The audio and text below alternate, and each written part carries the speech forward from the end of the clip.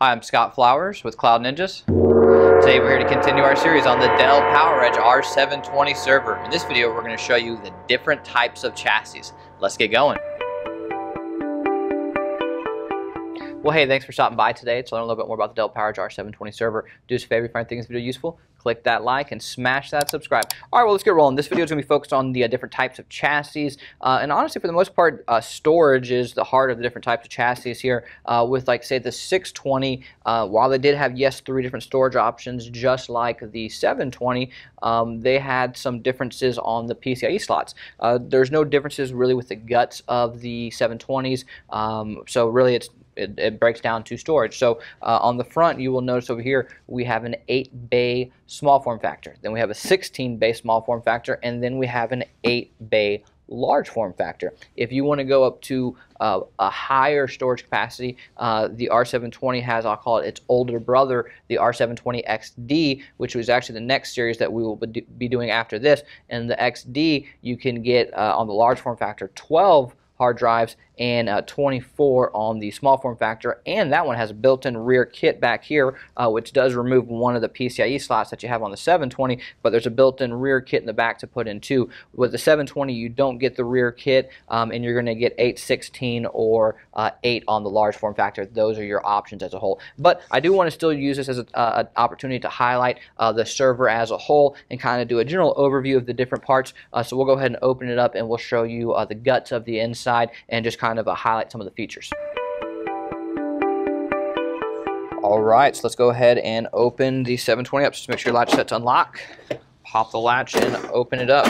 So we will just start front and kind of just work our way down. So up here you will see this is the back plane. So this board right here is where the drives connect to when you plug them into each of the bays. Alright, moving forward, you're going to have your fan bank right here, which is just good for airflow. You'll even see it points this direction. You can remove each individual fan if one breaks. You have the air baffle, which we're going to go ahead and pop open, and under the air baffle you're going to see the 2 CPUs, the 24 DIMM slots. As you come further back, you're going to see our RAID card.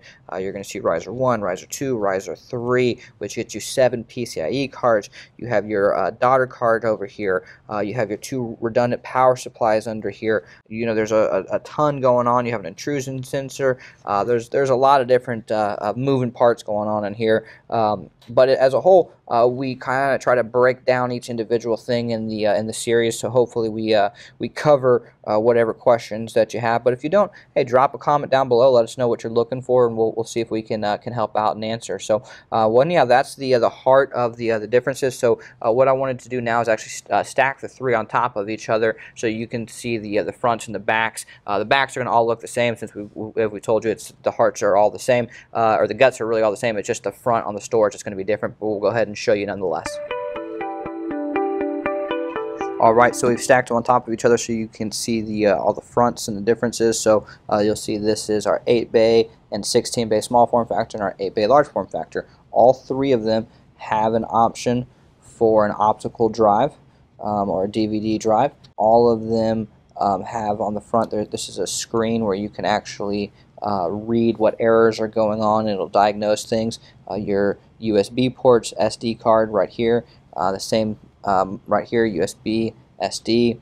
You have your VGA, and then again all of your hard drives based off of which one you want. But as a whole, they're really the only difference that you're going to see is on the storage side. So now we'll go ahead and we'll show you the back. Alright, so we flipped them around. Here are the backs for you. You can see on the top and the bottom, since we haven't been building them out, they don't have the daughter card in them. That's an upgrade, so you're building it out that you would add in.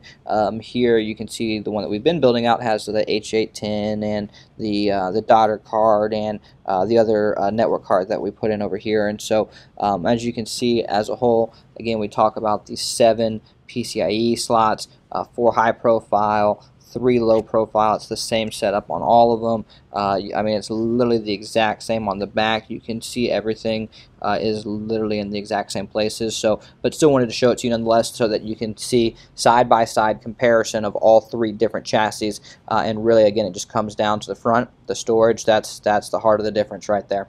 Well, thanks for stopping by. Hope you found something useful in this video. Do us a favor, click that like, smash that subscribe, and if you're looking for any custom built R720s or any other servers for that matter, do us a favor and email us at sales@cloudninja.com. We custom build Dell, HPE, Supermicro, IBM, Cisco, and would love to earn your business. Thanks for stopping by. Take care, guys.